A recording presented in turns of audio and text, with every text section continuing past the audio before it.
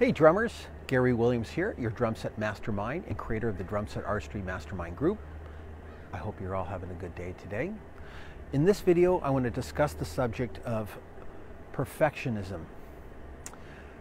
Growing up, for me, everything had to be perfect. If it wasn't perfect, it was just simply not good enough.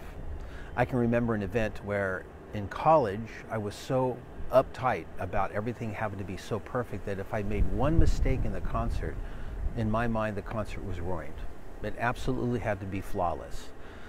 Needless to say, that wasn't a very good feeling to have because I was always on the verge of failure and I was always experiencing a sense of fear about failure. Some years later, as I did some more healing work, I was listening to an audiobook by a woman named Julia Cameron, and she's written a book called The Artist's Way. And it's written for writers mostly, but for people that want to express their inspirations, their art, their creativity. And she made a statement that felt like somebody punched me in the stomach. She said, "Perfectionism is egotism." And I was like, oh God, she's so right. Yeah, my ego was huge. Now, that doesn't mean because I have a big ego that I'm just a big negative egomaniac and, you know, I'm better than everybody. It was more of a personal problem I had where I was always comparing myself to other players, and if somebody else got called for a gig and I didn't, it would be very disturbing to me because I'd want to be like the favorite drummer, the first call. When I started to realize that trying to be perfect was kind of an impossibility and certainly a very painful endeavor, I began to shift my thinking to trying to just do my best.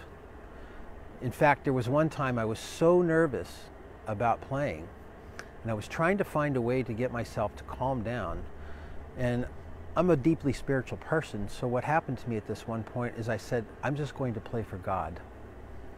Now that may sound religious, but I'm not a religious person. I'm a spiritual person. I believe in a higher power and that we're all part of the same source.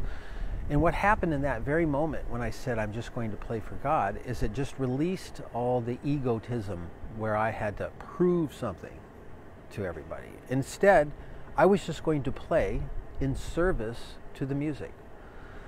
Another experience happened once when I was working on a bunch of Terry Bozzio multi-pedal ostinatos and soloing and doing all this crazy stuff over the top of my feet. And I wanted to incorporate this into a solo that I had with my band Ecstasy in Numbers. I have a very large drum feature that I do with them that's about 10 minutes long. It has quite a few movements. And when we got to the gig, I came up to this point where I wanted to do this and it didn't happen. I didn't really have it down as good as I thought. And of course, in the nervousness of the performance, it didn't come off very well. I made a decision at that point that was really profound to me, that's impacted me ever since then. I thought, you know, the next time I play, I'm only going to play what the music inspires me to play. I'm not going to come to the gig with this agenda to prove anything. I'm not going to be waiting for space to fill. I'm actually going to allow there to be space in the music, and I'm just going to let what the other musicians do inspire me to be of service to the music. So if you find yourself into this headspace where things have to be perfect, then you're thinking from a mental standpoint. There is a higher way of looking at this. It goes back to when you first started playing the drums and you were very excited to just sit behind the drum kit and experience the awesomeness of drumming. There wasn't a lot of ego attached. It was more like a child with a toy, and it was just all pleasure. So when we can get back to the roots of why we did this to begin with, which is because this is something that's just awesome. There's nothing quite like it. And let go of this idea that we have to become something other than just doing it for the personal pleasure and growth and satisfaction of learning how to become a better drummer and a better musician.